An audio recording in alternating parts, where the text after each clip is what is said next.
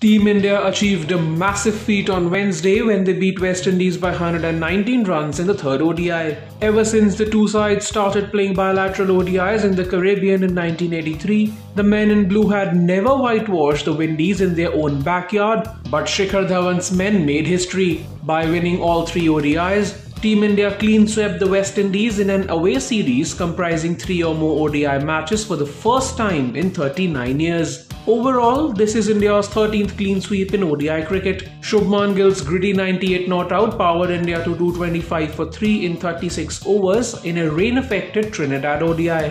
Chasing a Duckworth-Lewis revised target of 257 in 35 overs, West Indies were bowled out for 137. Yuzvendra Chahal broke their back with 4 wickets. With that, India became only the third team to double whitewash a team in a calendar year.